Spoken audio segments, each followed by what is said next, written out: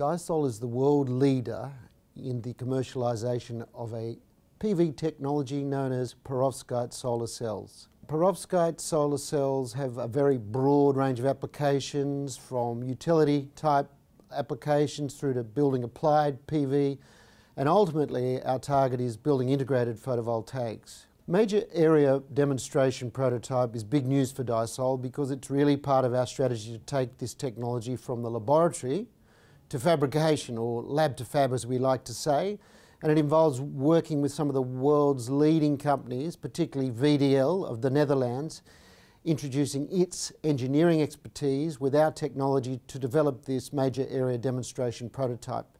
Dyesol is not an engineering company. Dyesol is more a technology enabler and a specialty chemicals company, so we need that engineering expertise to help de-risk this important commercialisation step. The MAD project is in three phases. It's first feasibility and functional specification, which we're right in the middle of now. Then we move to engineering and design, and ultimately realisation.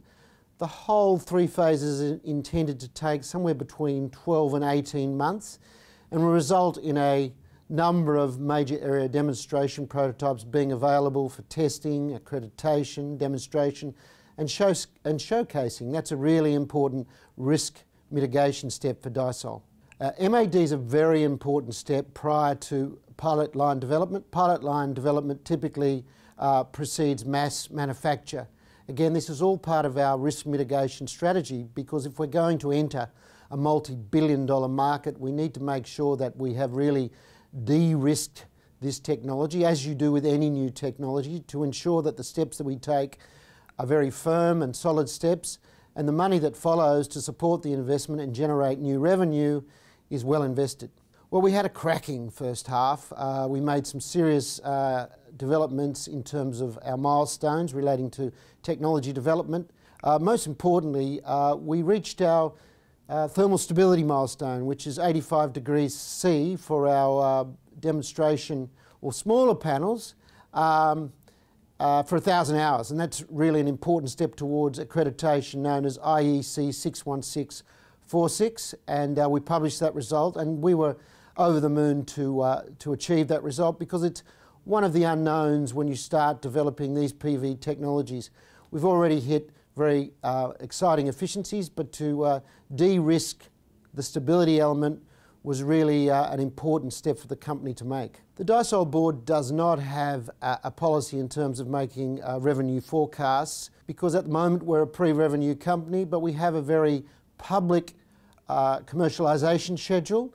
And what I can tell you with a great deal of confidence, we're aiming to have product in the market for glass-based panels by 2018 and with steel-based panels by 2019.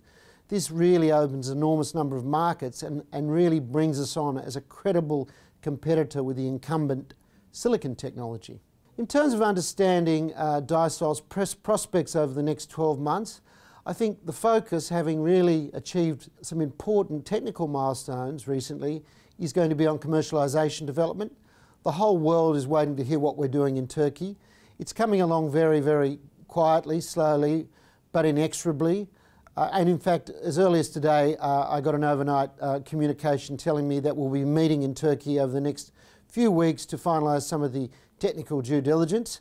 So Turkey, Australia, Korea are all possibilities for significant commercialisation developments in the next 12 months. And there are also one or two others on the back burner. In fact, I got an inquiry last week from another European country wanting to explore possibilities for developing perovskite solar cells. This technology is definitely considered to be the most competitive and most likely to displace silicon as a genuinely credible and commercially viable renewable energy source.